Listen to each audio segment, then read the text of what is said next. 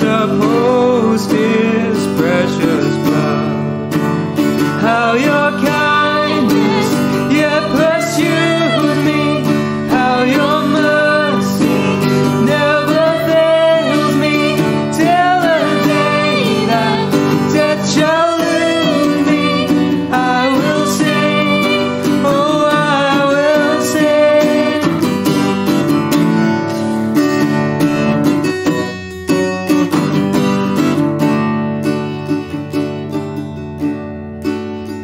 Oh, to grace, how great a debtor daily I'm constrained to be.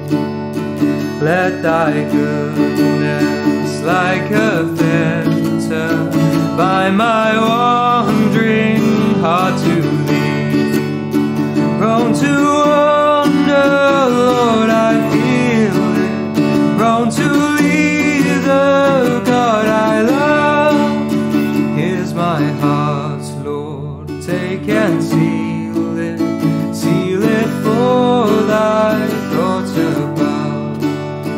Prone to wander, Lord, I feel it, prone to leave the God I love. Here's my heart, Lord, take and seal it for thy courts above.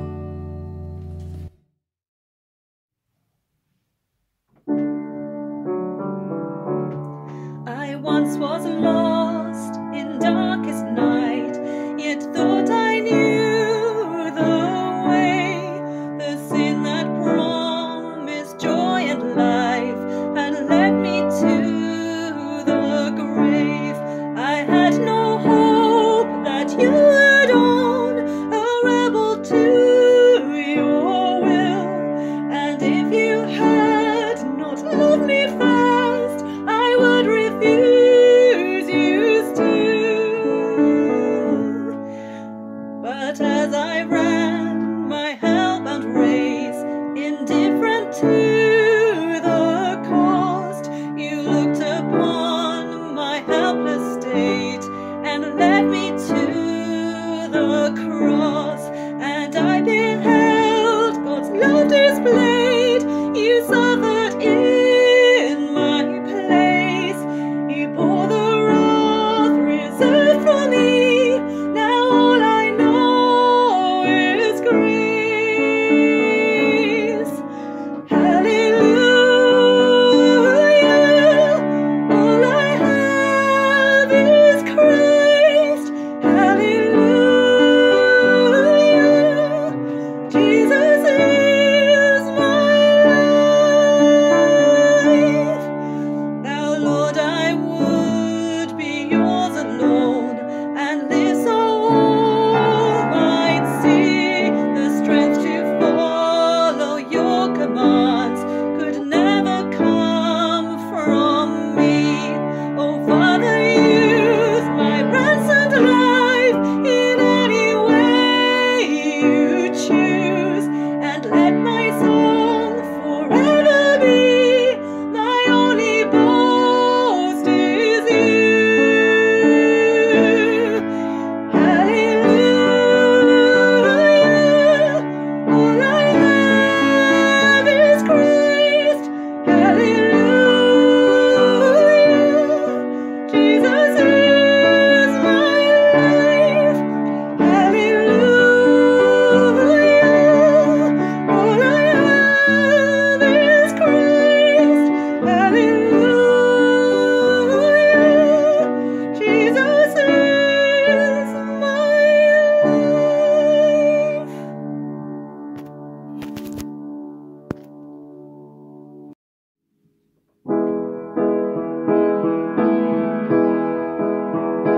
Bless the Lord, oh my soul, oh my soul. Worship His holy name. Sing like never before, oh my soul. I'll worship Your holy name.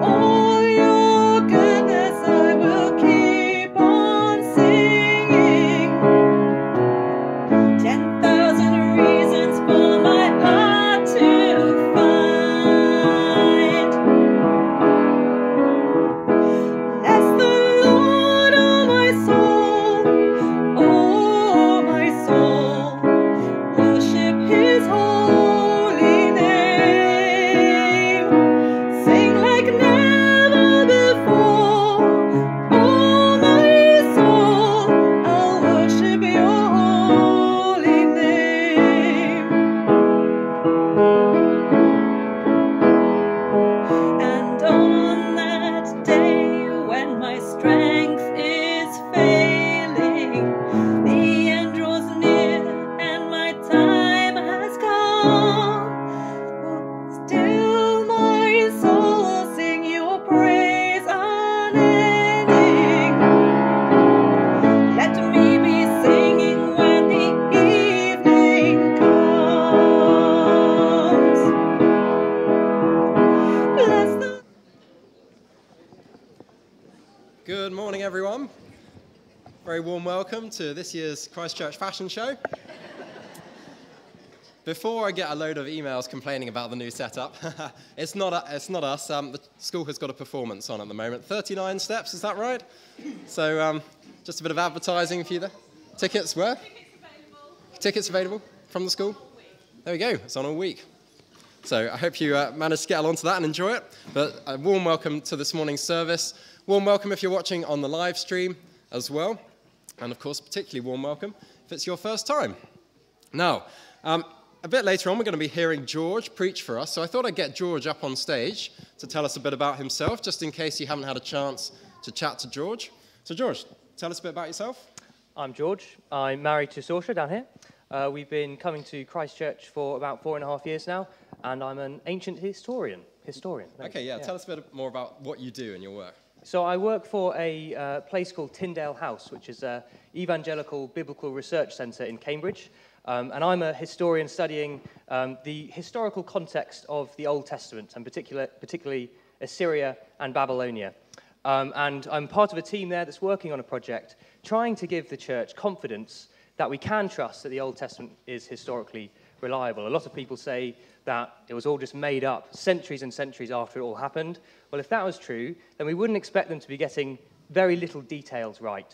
So we're looking at the thousands and thousands of people's names in the Old Testament and trying to show that they fit in the historical context that they are supposed to have been in. Yeah, okay, thanks very much, George. So what does an average week look like for you? I mean, you've told us that you're looking into this historic stuff. What do you actually do when you go into work? So mainly I'm just reading through. I get given a corpus of text to read through. So I've got about 900 texts from a site called Ugarit in Syria. And I'm just reading through every single one of these texts and entering any names I come across into a database. It's a 10-year project. So eventually, when we've got all the names collected, we'll then be able to do some analysis. So we have a Bible scholar up at the front a bit later on, which is great. Any encouragements you want to share with us? I know you'll have the floor later, but anything you'd like to say? Well, there's not many scholars doing the sort of work we do, so we've been praying that there would be more evangelical scholars in this field. And a few weeks ago, we heard that a guy with a PhD from a very prestigious university became a Christian a few years after his PhD, and he's doing amazing work. So we had assumed we'd be praying for people to come into it from the ground roots, but then God can just convert people like that. So that's an amazing answer to prayer. That's encouraging. Thank you very much, George. Well, we'll hear more from you later. First of all, we'll sing a song, and this is based on imagery from the book of Revelation we'll be looking at later, particularly this one verse. Worthy is the Lamb who was slain to receive power and wealth, wisdom and strength, and honor and glory and praise. Jesus is the Lamb, of course, because he gave himself as the perfect sacrifice to take away all of our sins and failings. So let's stand and sing this song together.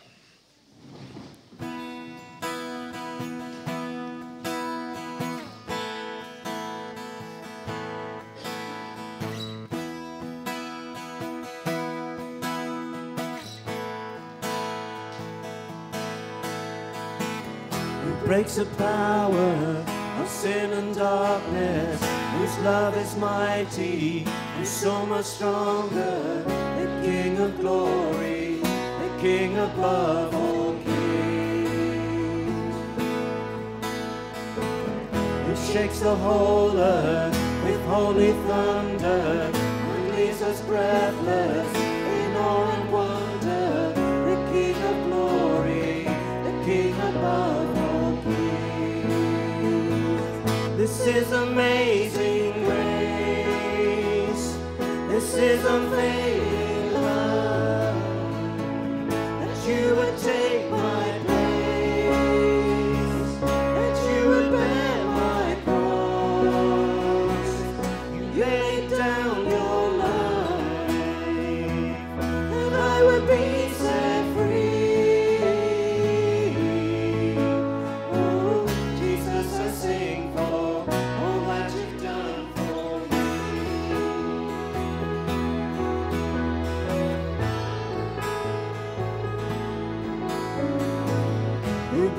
the chaos back into order, who makes the orphans a son and daughter, the King of glory, the King of love, who rules the nations with truth and justice, shines like the sun in all of its brilliance, the King of glory, the King above all kings. This is amazing grace, this is unfailing love, that you would take my place, that you would bear my cross, you lay down your life, and I will be set free.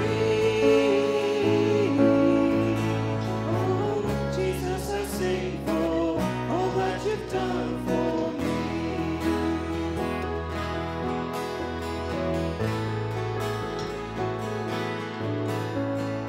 Worthy is the Lamb who was slain.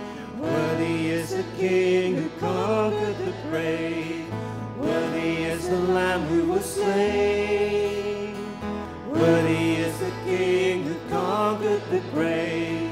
Worthy is the Lamb who was slain. Worthy is the King who conquered the grave.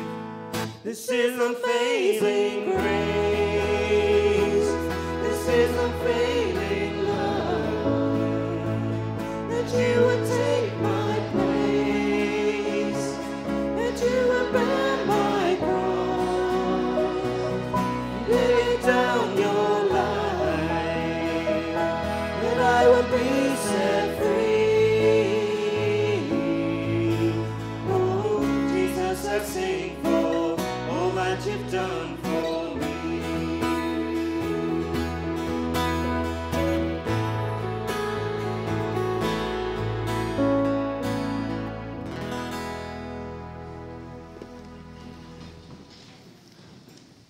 Now let's pray together, shall we?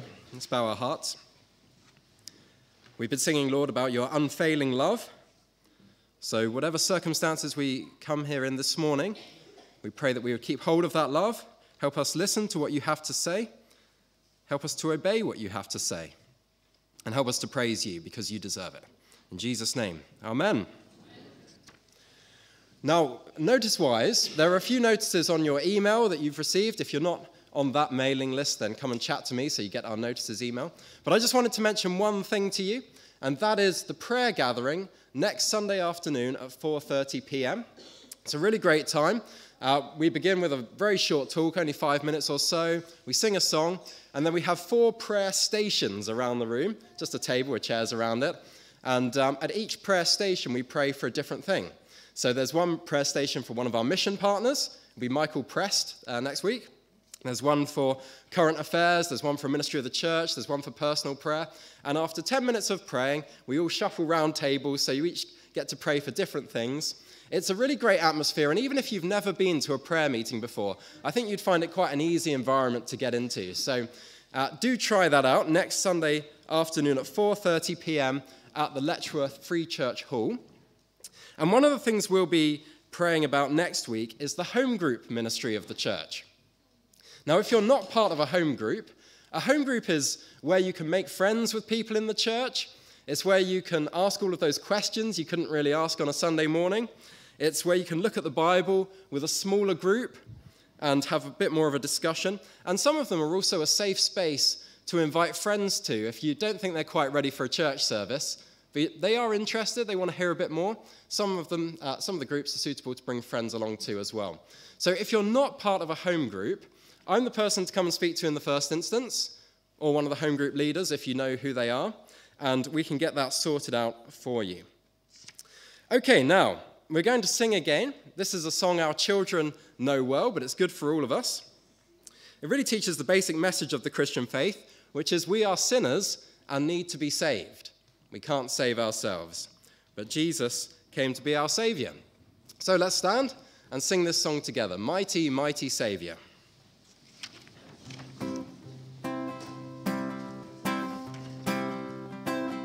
No one is good. No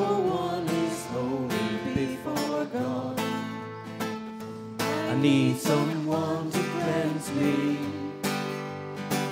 No one is pure, no one is righteous in your sight. I need someone to save me, but I'm so glad you died and rose again. Oh, helpless sinners like me, what a mighty, mighty Savior you are. What a mighty, mighty Savior you are. You can wash away my sin, you can change my heart within. What a mighty, mighty Savior you are. Sin is too strong for me to conquer on my own. I need someone to help me. I am too weak, I cannot change my evil heart. I need someone to save me, but I'm so glad you died and rose again. For helpless sinners like me,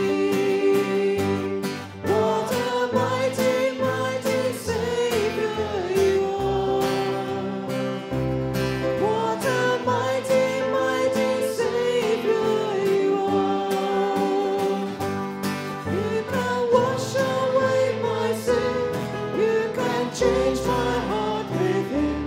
What a mighty, mighty Savior you are. Please have a seat. And that song leads very nicely into the next part of the service, which is going to be us gathering around the Lord's table here, communion. So let me read you what the Apostle Paul wrote about the communion table and what it means for us. This is 1 Corinthians 11. The Apostle Paul said, "I received from the Lord what I also passed on to you. The Lord Jesus, on the night he was betrayed, took bread. And when he had given thanks, he broke it and said, 'This is my body, which is for you. Do this in remembrance of me.' In the same way, after supper, he took the cup, saying, 'This cup is the new covenant in my blood. Do this whenever you drink it in remembrance of me. For whenever you eat this bread and drink this cup, you proclaim the Lord's death until he comes.'" So this is a symbolic meal for us to remember the Lord's death until he comes, and to remember that it was for us. It's a meal for Christians, so if you're not quite there yet, feel no embarrassment about letting the bread and the wine pass you by. But if I could ask those who are helping me to come up to the front here and start taking the bread, then I will pray for us and we'll receive the bread together. Thanks very much. So let me pray. Lord Jesus, thank you that you gave your body for us when you died on the cross. You did that so that we could be saved and enjoy eternity with you. And so help us to remember this now as we take this bread together. Amen. So this bread represents the body of Christ, which was broken for us. As soon as you've received it, take it and eat it.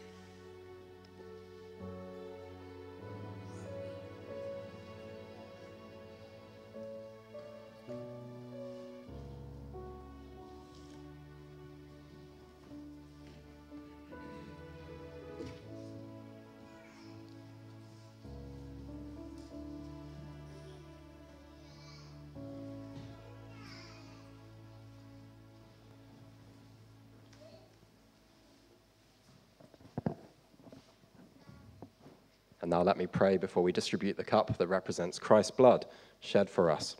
Lord Jesus, what a price it cost you to bring us to yourself.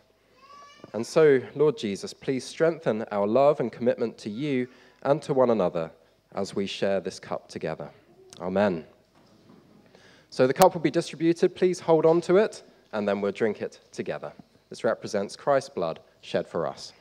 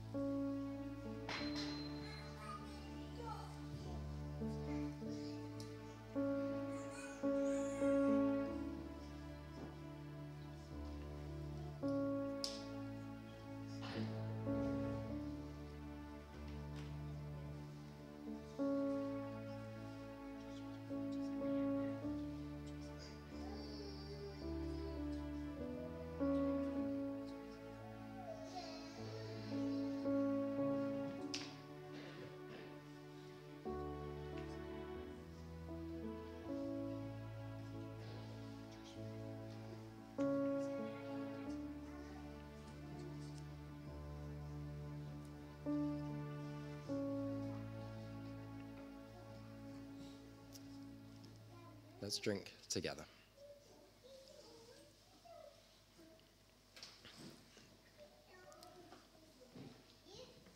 And I'd like to lead you using the words of a set prayer. Let's pray. Father of all, we give you thanks and praise that when we were still far off, you met us in your Son and brought us home.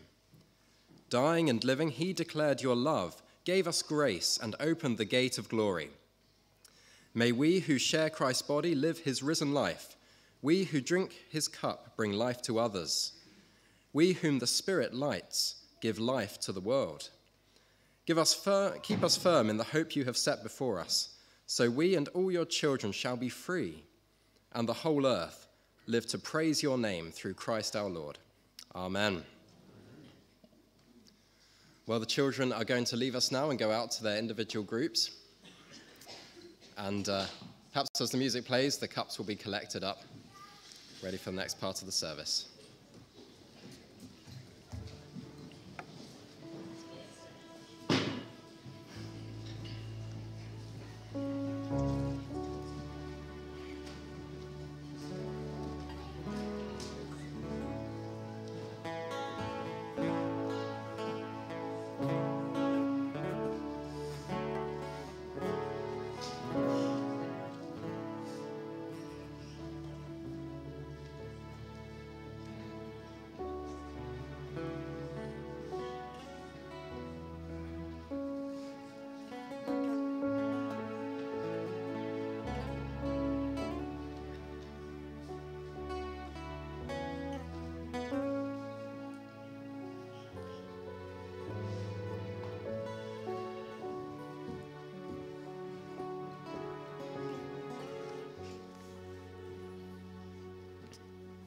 Thank you very much for tolerating us with the different setup. It makes distributing communion that bit longer.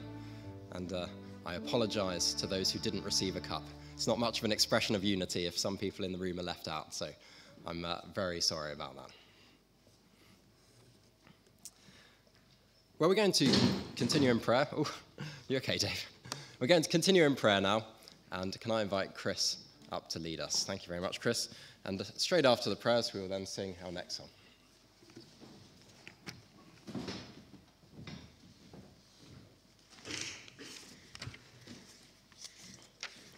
Good morning. I'd like to start with a few words from Psalm 33. Sing joyfully to the Lord, you righteous. It is fitting for the upright to praise him. Praise the Lord with the harp. Make music to him on the 10-string lyre. Sing to him a new song. Play skillfully and shout for joy. For the word of the Lord is right and true. He is faithful in all he does. The Lord loves righteousness and justice. The earth is full of his unfailing love. By the word of the Lord the heavens were made, their starry host in the breath of his mouth. He gathers the waters of the sea into jars and puts the deep into storehouses. Let the earth fear the Lord. Let all the people of the world revere him. For he spoke and it came to be. He commanded and it stood firm. The Lord foils the plans of the nations. He thwarts the purposes of the peoples. But the plans of the Lord stand firm forever, the purposes of his heart through all generations. Let's pray. Loving Heavenly Father, thank you for the world that you have made and for the many things you have filled it with. Thank you for creating us in your image to enjoy the world that you have made. Thank you for all the things you bless us with. Thank you most of all for revealing yourself to us through your creation, through your word, and most of all through sending your only begotten Son, Jesus Christ, to live as a man and to die on the cross as a sacrifice for our wrongdoing. You, Lord, are worthy of praise. You, Lord, are righteous. You, Lord, are loving, and you care for all that you have made. Your purposes are good, your will and plans unstoppable. And you are just, loving, and merciful. We rightfully praise your name, for you are holy. May your will be done in our lives. Lord, in your mercy, hear our prayer. Loving Heavenly Father, despite all that you have done for us, we confess that we have not always followed your commands or lived as we know we should. We have followed our own desires and done what seemed right or preferable in our eyes. We have sinned against you in what we have thought and in what we have said or left unsaid and what we have done or left undone.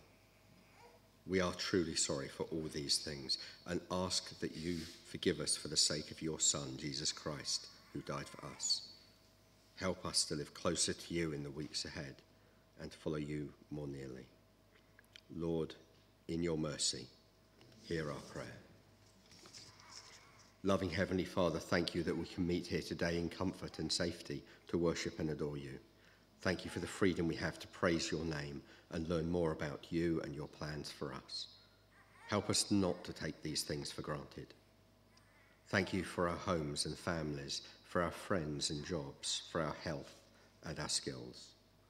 Thank you for our faith in you and the sure knowledge of our salvation. Thank you that we can be sure that you have good plans for us, even when we do not know what those plans are. Lord, in your mercy, hear our prayer. Loving Heavenly Father, we pray for those in our church who are in need, those who are suffering due to poor health, unemployment, financial worries, or any other reasons. Comfort them in their troubles, we pray, and grant them your peace. Where there is illness, please bring healing. Where there is want, please bring sufficiency. Where there is distress, please bring comfort. Help us also to do what we can to help them and to support each other as friends who love.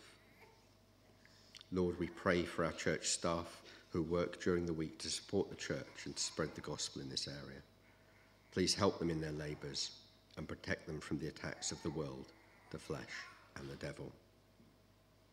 We pray for those around us who we live near, count as friends, work with, or see regularly. Help us to be good examples of Christian living and not to bring your name into disrepute. Help us to spread the gospel in the week ahead to those around us. Lord, we pray for our country and the many needs and concerns here. We acknowledge that there are many who have turned away from you and rejected you, and much in our society which is against your will. Have mercy on our country, we pray, and help us to live as strangers in a strange land that does not know you. We pray for those in government who acknowledge you as Lord. Help them to continue to work for your praise and glory. We pray for our King, Charles. Help him to be bold in his faith and to publicly profess you as Lord and Saviour. Lord, we pray for our world and its many needs. We pray for those persecuted for their faith in you in many countries. We pray for those areas where there is war and conflict. Lord, we pray for peace and an end to war. Comfort your believers in those areas and help them to be bold in their faith to those who do not know you. Lord, in your mercy, hear our prayer.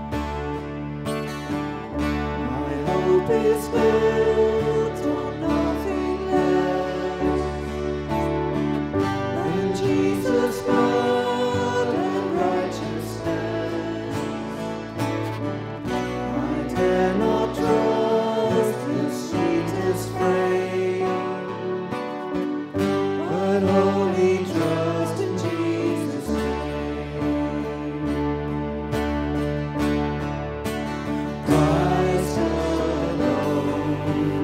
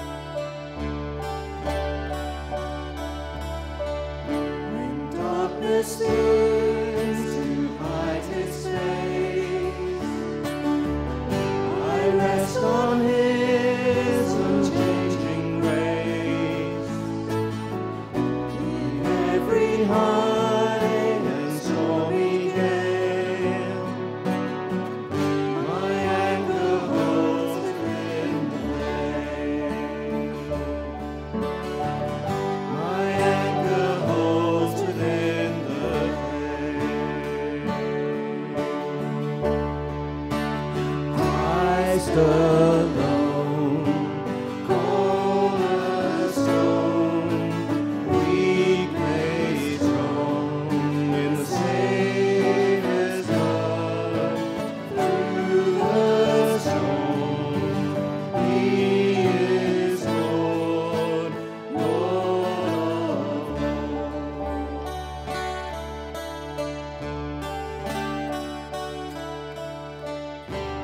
We shall come with trumpet sound. Oh, may I then in Him be found, dressed in His righteousness alone, boldly stand before the throne.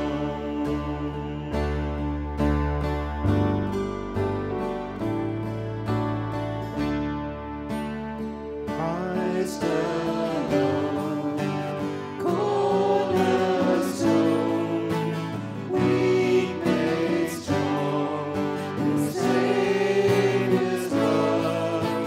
Through the storm, He is Lord, Lord of all.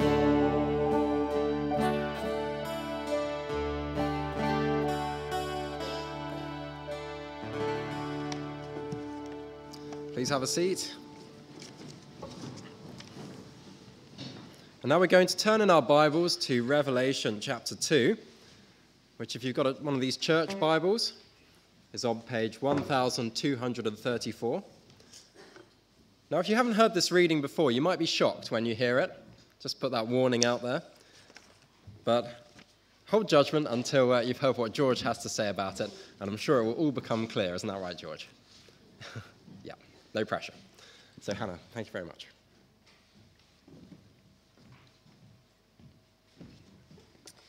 Okay, so Revelation chapter 2, and we're starting at verse 18. To the angel of the church in Thyatira, these are the words of the Son of God, whose eyes are like blazing fire and whose feet are like burnished bronze. I know your deeds, your love and faith, your service and perseverance, and that you are now doing more than you did at first. Nevertheless, I have this against you. You tolerate that woman Jezebel, who calls herself a prophet. By her teaching, she misleads my servants into sexual immorality and the eating of food sacrificed to idols. I have given her time to repent of her immorality, but she is unwilling. So I will cast her on a bed of suffering, and I will make those who commit adultery with her suffer intensely, unless they repent of her ways.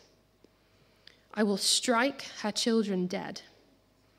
Then all the churches will know that I am he who searches hearts and minds, and I will repay each of you according to your deeds.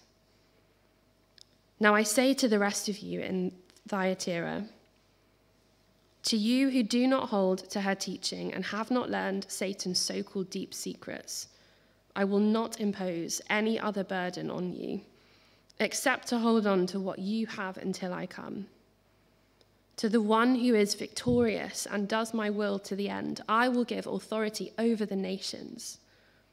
That one will rule them with an iron scepter and will dash them to pieces like pottery. Just as I have received authority from my Father, I will also give that one the morning star. Whoever has ears, let them hear what the Spirit says to the churches.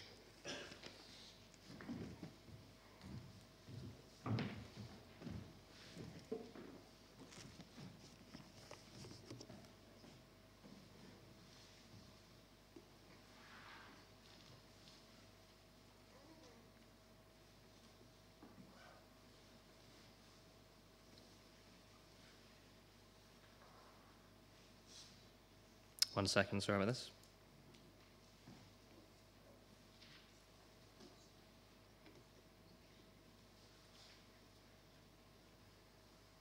The technology never works. Good job.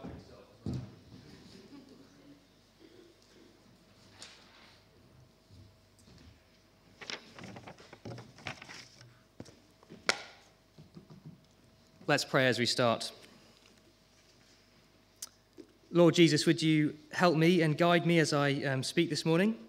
And would you give us all ears to hear what you are saying to us in this passage? In your name we pray. Amen.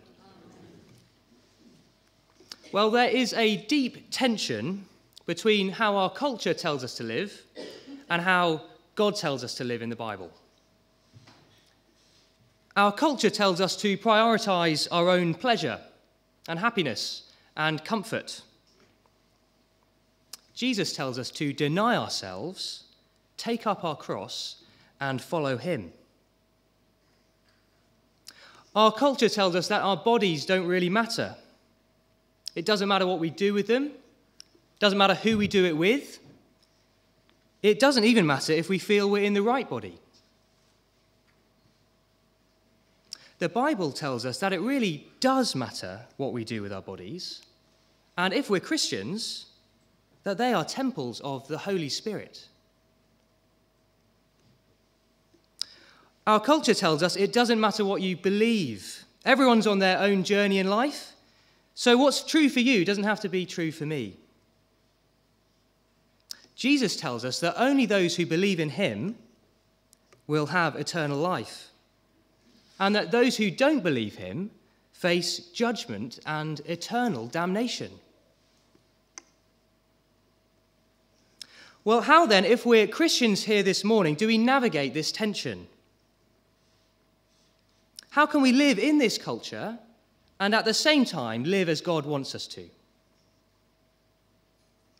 Well, we're not alone in having to think about these questions.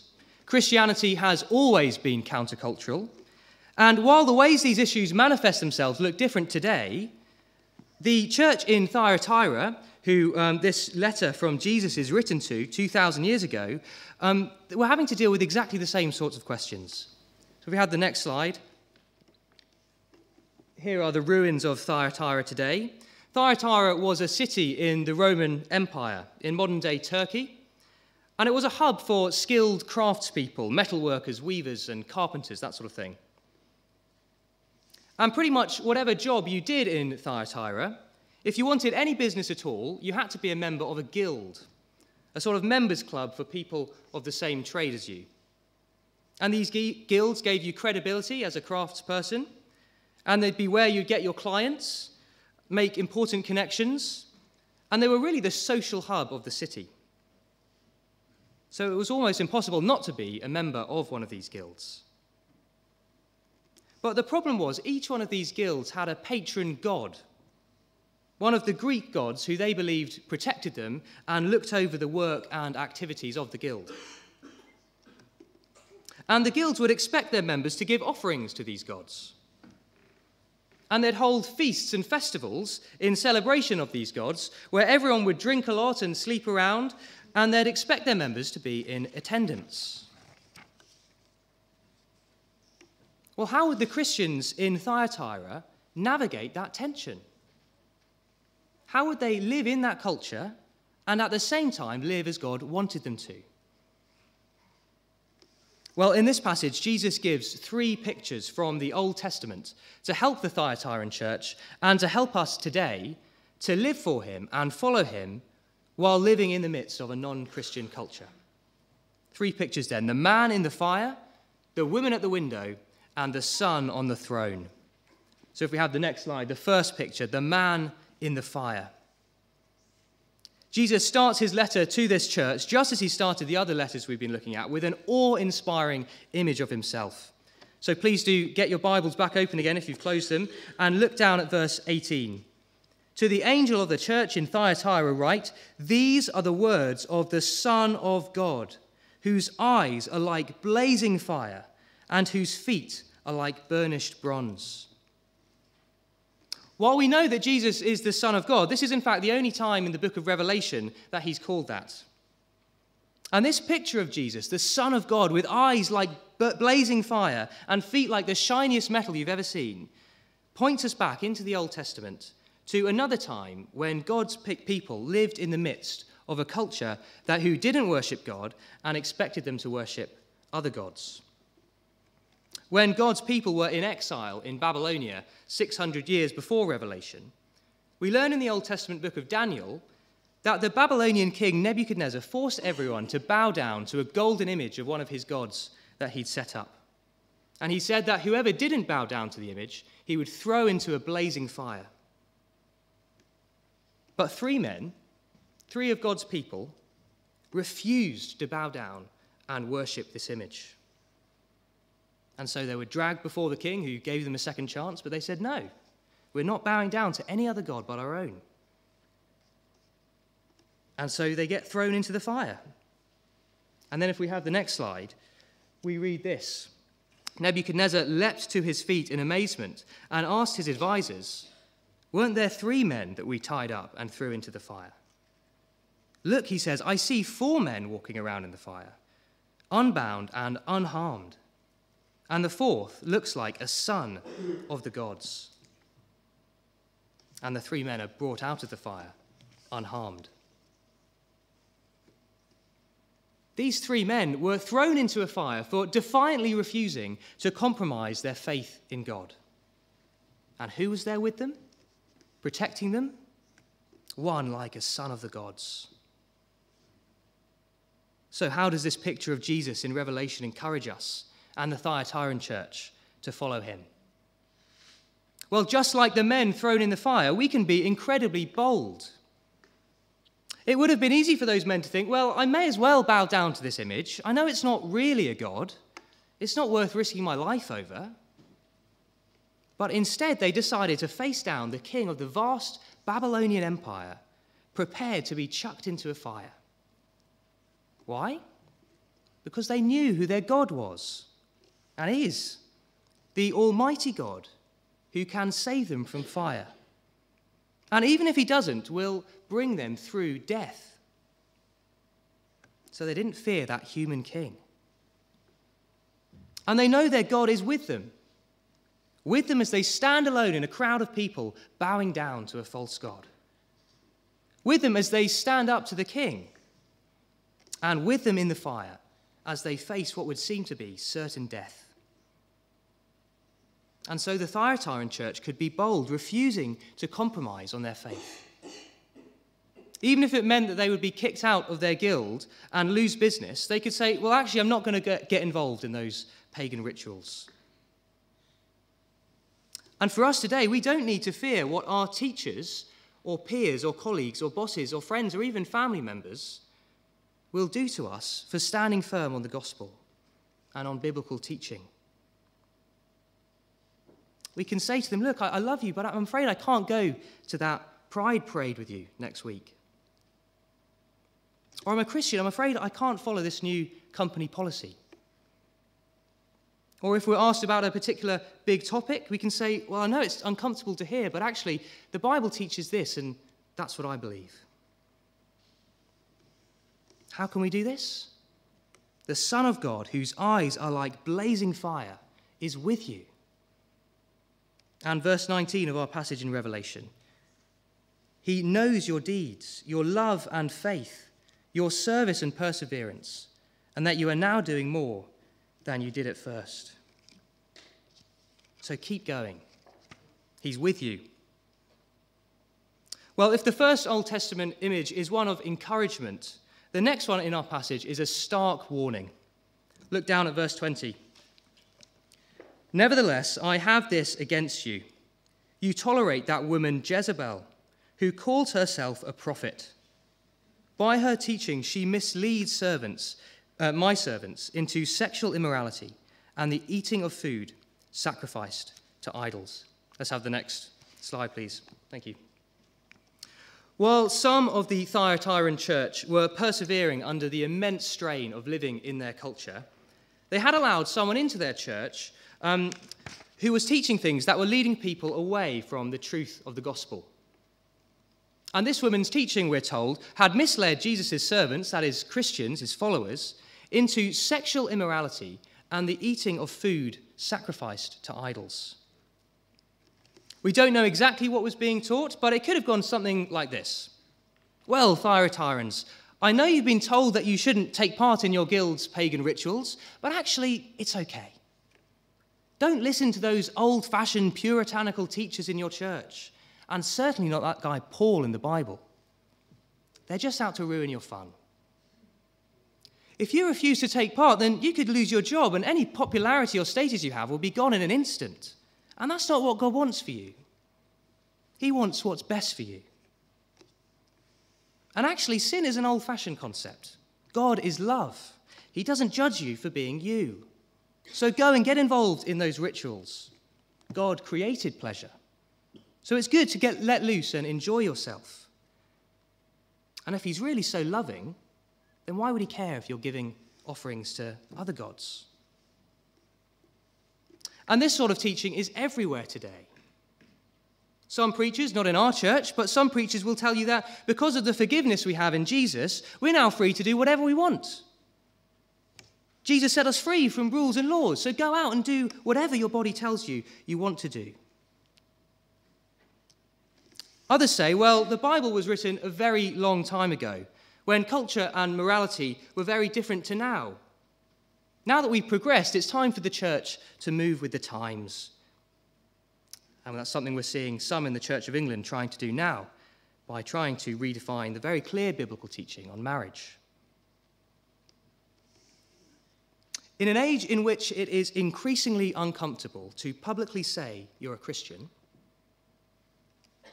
and that you hold to the teachings of the Bible, these false teachings are very attractive. They promise us an easy life and tell us that we don't have to stand out for or be different for being a Christian. Well, this second Old Testament picture Jesus gives reveals such teachings for what they really are. In verse 20, Jesus calls the false teacher in their church Jezebel.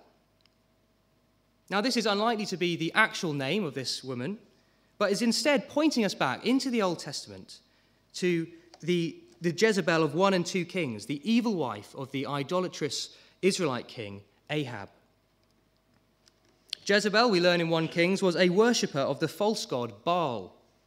And she had convinced her husband Ahab and their children and many of the Israelites to worship Baal as well. She also killed God's prophets and tried to have Elijah, the chief of God's prophets, killed. So God had promised that she would die a gruesome and humiliating death for her defiance against him and her evil in enticing the people of Israel to worship Baal. And that's what happens. In 2 Kings 9, we read that the new king of Israel, a man called Jehu, comes out and stands outside Jezebel's house. And Jezebel stands and looks down at him. This isn't Jezebel, but from the upper story of her house through a window. And at Jehu's order, 3 of her servants throw her out of the window. She smashes into the ground. We're told some of her blood spatters against the wall of the house. There are some horses there that trample on her body. And when they go to bury her later that day, all they find is her skull, her hands, and her feet.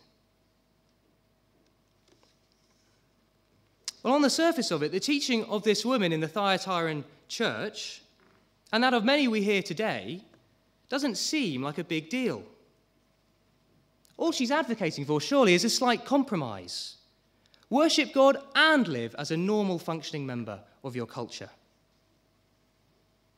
But Jesus is saying, no. This teaching is as bad as Baal worship.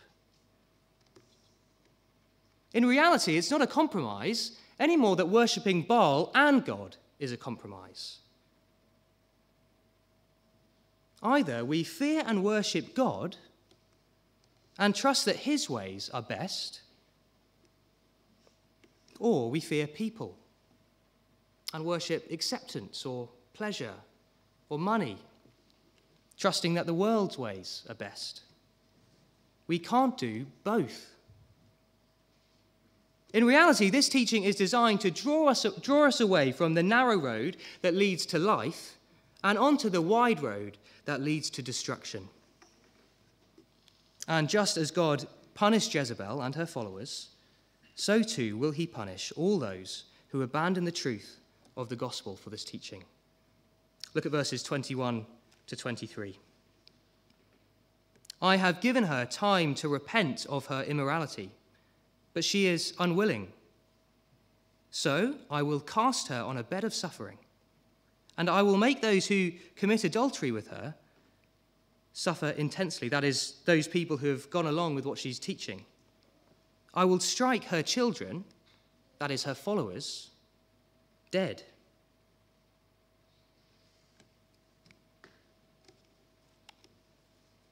He will strike them dead, cut off from God, facing judgment. Well, maybe this all sounds a bit harsh to you. Maybe this doesn't fit with the picture of Jesus that you have. But in fact, Jesus speaks of hell and judgment more than anyone else in the Bible. In Mark 9, for example, speaking of people like this woman in the passage who might lead his people astray, Jesus says, "If anyone causes one of these little ones, those who believe in me, to stumble, it would be better for them if a large millstone were hung around their neck and they were thrown into the sea.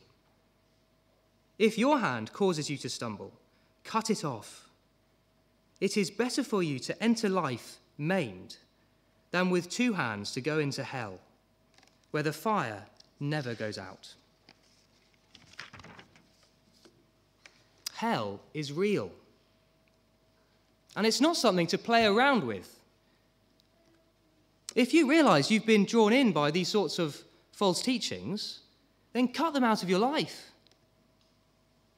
If there's a particular YouTube or TV channel or radio show or book that's claiming to be Christian and telling you these sorts of things, then stop going to them.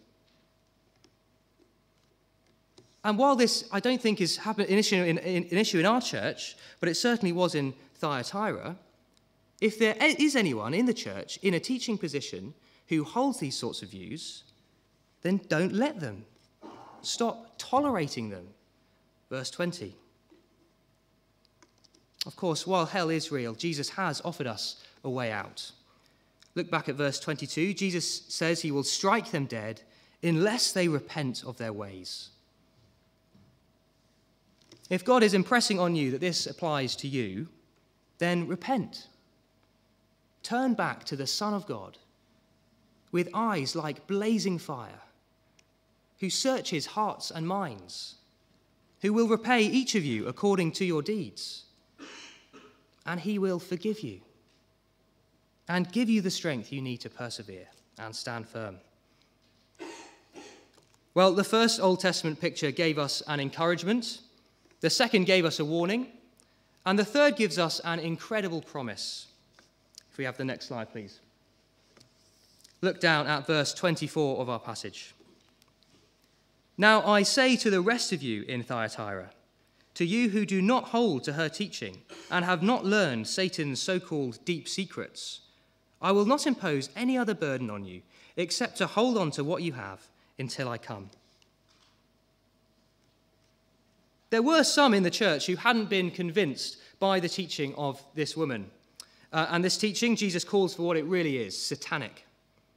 And to those people, Jesus doesn't require them to do anything more than just keep going. Keep going, trusting in him with their deeds, their love, their faith, their service and perseverance, from verse 19. And then he gives them, and us too, this astounding promise. Look down at verse 26.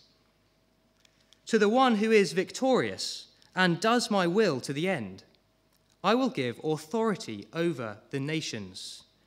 That one will rule them with an iron scepter and will dash them to pieces like pottery, just as I have received authority from my Father."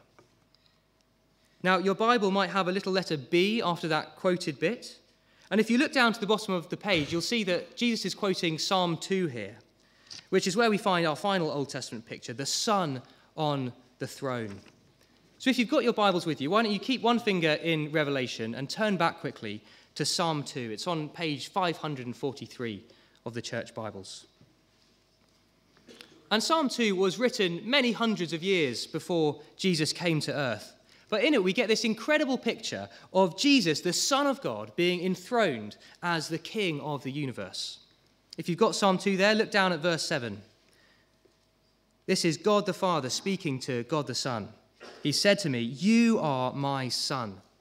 Today I have become your father. Ask me, and I will make the nations your inheritance, the ends of the earth your possession.'" And this is the bit that Jesus quotes. "You will break them with a rod of iron.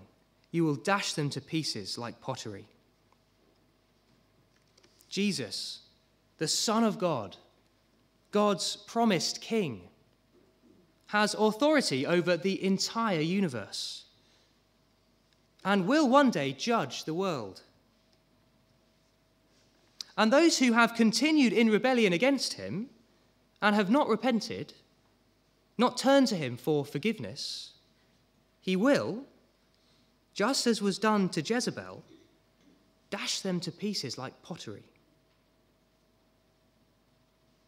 But if we go back to Revelation, what's so mind-bending about Jesus' promise to us here is that he's applying this psalm to us, to his followers.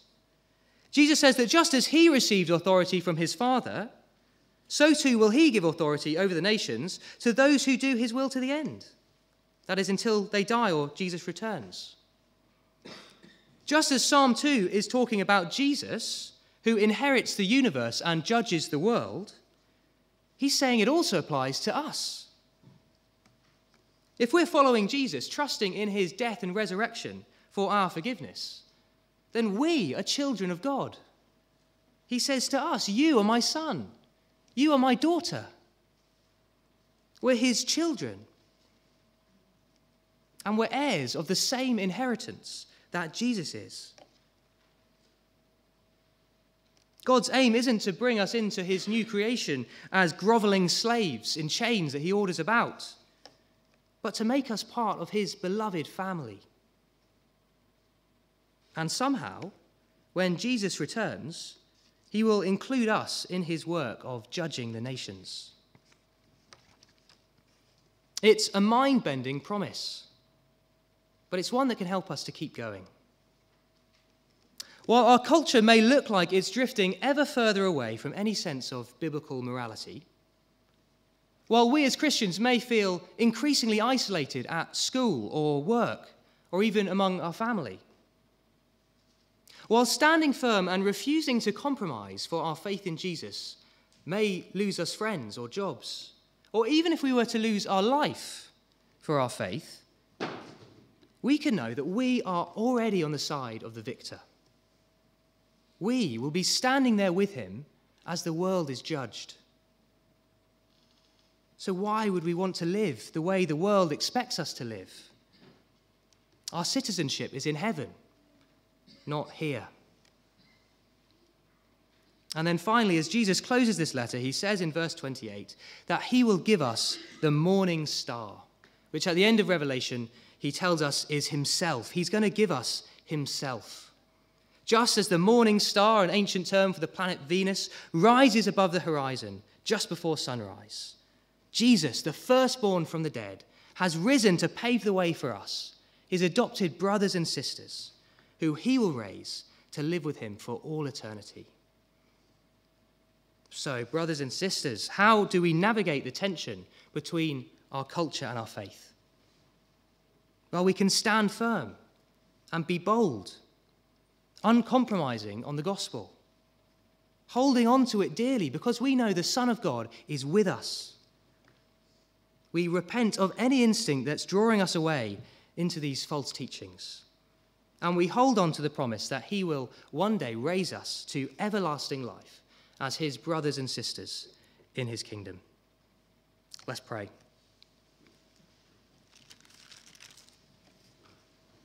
Lord Jesus, you are worthy, our Lord and God, to receive glory and honor and power. For you created all things, and by your will they were created and have their being. Lord, you were slain, and with your blood you purchased for God persons from every tribe and language and people and nation. You have made them to be a kingdom and priests to serve our God, and they will reign on the earth. Lord Jesus, I pray that you would be with us, that you would give us the strength to be bold in the midst of our ever increasingly non-Christian culture. Would you help us to repent of any ways in which we are not following you and hold on to the promise that you will raise us to life to live with you forever. In your name we pray. Amen.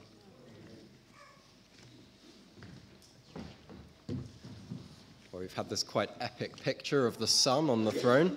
And now let's close with a song to remind us that the Son on the throne is also the Son who holds on to each one of us in every one of our circumstances in this coming week. So let's stand to sing together. He will hold me fast.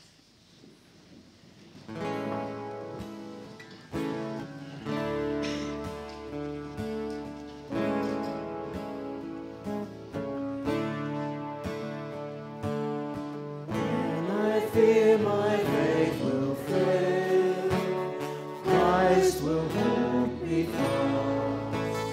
When the tempter would prevail, he will hold me fast.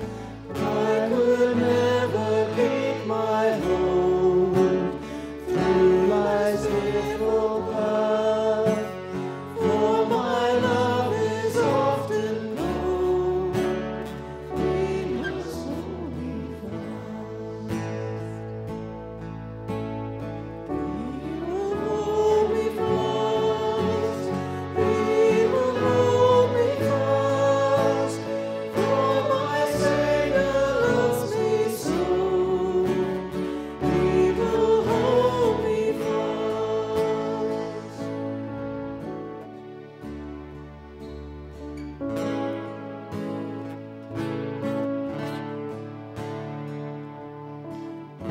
He saves are his delight. Christ will hold me fast. Precious in his only sight, he will hold me fast. Do not let my soul be lost. His promises shall last. Brought by him at such a cost, he will hold me fast. He will hold me fast. He will hold me fast. For my Savior loves me so. He will hold me fast.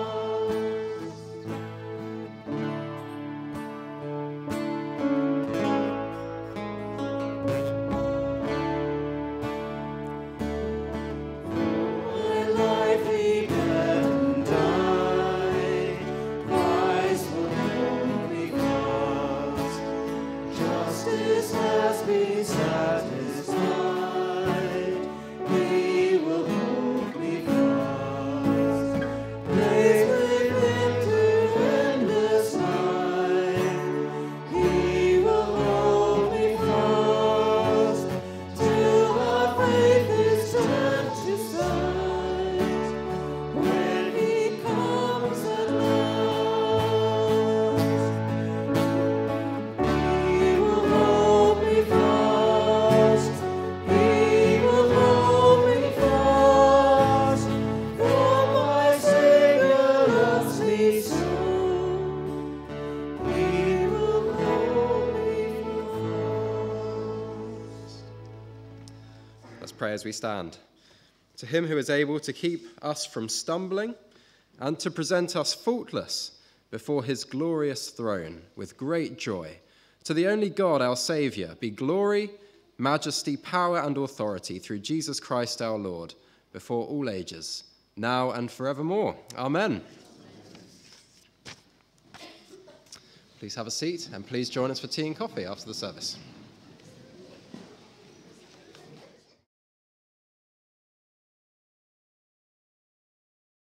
The young people will be meeting in the youth room after this service as well, so please follow Hannah and George through for that. Thanks very much.